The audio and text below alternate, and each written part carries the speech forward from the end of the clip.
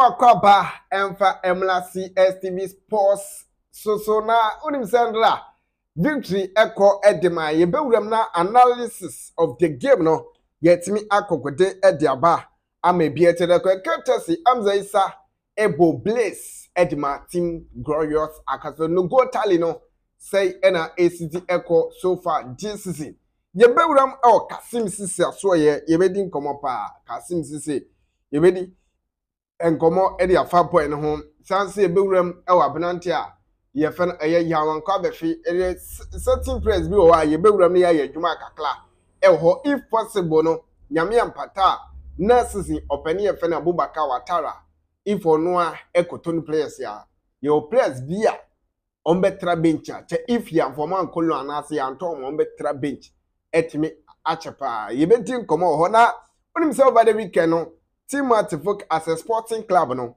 Your Oaks FC, your Aras, your Royal Oaks, and me patcho and over the week nyina bo game.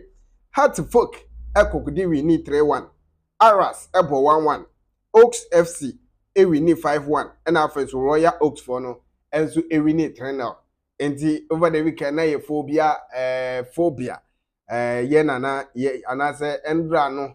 Na ye na ye je adinchichi no ye je ye samba eni ade na mami wura game ni Abubakar Ouattara endra obo formation no ade a 3-5-2 formation and Abubakar Ouattara de wura game against Karela United ye concede and temper ye concede by bewuram kakla in terms of conceding goals no I was say ye adwuma ho na unim say Rachel Tada Trem, Dennis Nkumakosa, Kofi Agbesima, and Thomas Wanemi Apatasi.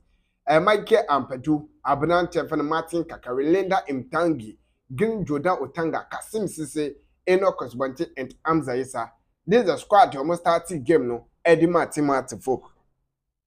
Squad win a starting game, no, Eddie Martin Folk. After that, Osha, the Koya, Abubakar Ouattara, you consider them, you go a consider, no. Team Folk make come back. Or make it come back. Emma victory no. Echo edimai. Courtesy of Amza Isa and Abrantia. Yefeno Salim Adams. Oshe changes Abubakar Ouattara. Etimi ya. Ye call first service department. Oshe changes Abubakar Ouattara ya. Self Ibrahim Bewrem 60 minutes ebe Kasim Sise and Enoch Osbonte Efrimu Emma Salim Adams Ebewrem and a said the Swajen so 90 minutes. Oronsu beyi Ablante Van Linda Imtangi and a Kashala and Subeyi Amza Isa Eddie Frimu. But the first 3 changes here, Abubakar Ouattara ye no eno any Tinebua Timati folk Emma ye kokote enya the maximum victory no echo edima Yamsha ye defensive wise and why I say always be ano ye concede goals. Always be ye concede goals ye defensive error no. So between combination for Eye Kofi Agbesima and Thomas Wanemi Apatasi no ena emfa na we are asking Abubakar Ouattara if we emfa dia why say yen try another partnership between Kofi Agbesima and David Opafrane or David Opafrane and Thomas Wanemi Apatasi.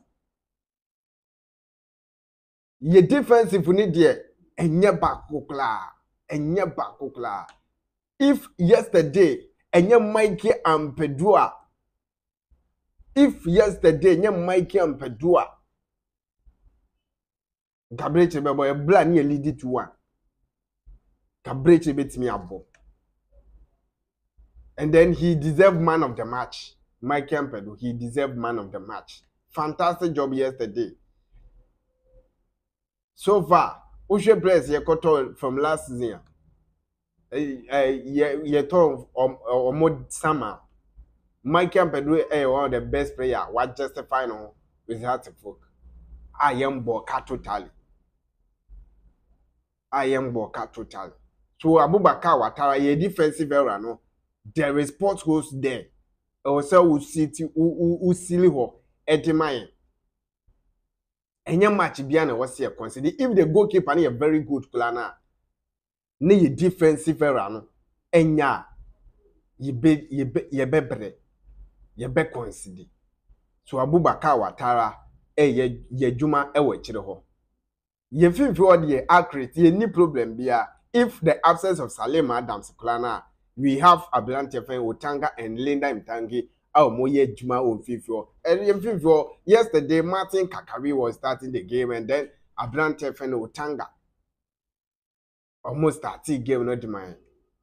Ne super game. But you finish, you know, hard to forget. Na meti ho na me dwene say minim say me say hard to forget di boni bia na bad luck or hot.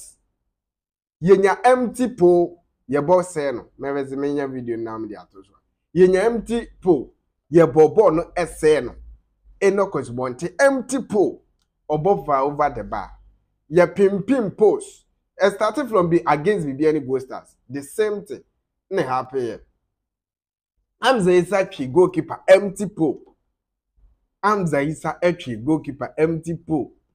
Bono efa. So I know me busa say ye finish no na yenye ni ya na say e de bad. To Abubakar Ouattara in terms of say be a bad luck or hot planet bibi na kutia in terms of your finishing no so no Abubakar Ouattara enhwe na onye enfa emaye Amza Isa the young chap wa be rally ginim inexperience no kakla no onya experience no the inexperience we no but more room for improvement. So far yeah bad 11 goals and a boy net me and make it for this season as a young chap wa be ram or league ginim no and so another back Kasim Sisi enye extraordinary work bia done Kashala Ramos won it. Kasim Sisi onye work bia onye omo bra bia matfo mechanism on provide the assist. Kasim Sisi mame fan starting number Kasim Sisi obaye 11 appearance 1 goal with 764 minutes. Onye extraordinary work bia enfema team matfo. So as a striker you more opportunities that will deliver your striking work. If on Shekula na provide the assist, create chances be final third pass ye be. But Kasim Sisi no ejuma no ye no. Enye no ye. So Abubakar Ouattara deba dina mo ye Kasim Sisi. Ya rest Kashala nye bi mo. Kashala making 15 appearance. 15 appearance ni minutes play near 868 minutes play and there's 15 appearance 1 goal wenya. Oni Kasim Sisi intervals ni intervals ne say. Kasim Sisi nye extraordinary work bi amfa ma team atfo. So those two strikers no if Kasim Sisi ye go so man opportunity. No soon display. Let's give Kashala Ramos one net another opportunity. That's all.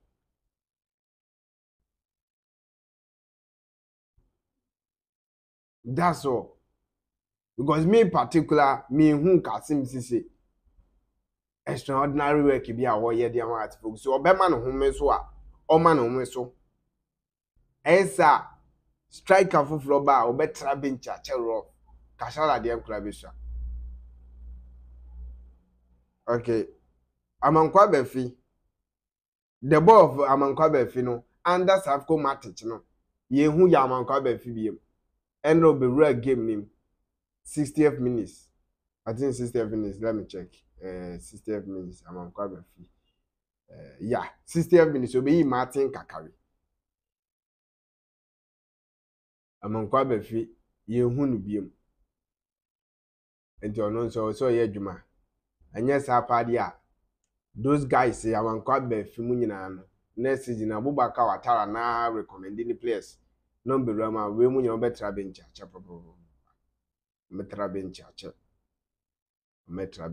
ntino de ko na matches wo ma memfa vicious no mra na yemfa dwumedie no nsi na we analysis of the game ntino also de akire wadwene obetim de ato comment section so na ya kenkan na bibia atimi adan ko na Ediana Stars Bobo Kwefen Pando out of line Bichim United and a Red Tamale United Dreams FC bo asante ko toko na mediama Aboligon City tano bo for kwa Bobo kwa yefe no eye Nations FC ene nsu atre enso akokoden ayele no ho abo football club a ye fen Great Olympic Samates enso ebo Blekum Chelsea enti league table no say ena sesia akwako wiem oko dia so Samates 46 points Nations FC 43 points otosumi no Aduana Stars tosumi ensa omo 39 points Blekum Chelsea toso 38 points Ensia toso enum 37 points Mediama toso ensia omo enya 36 points wo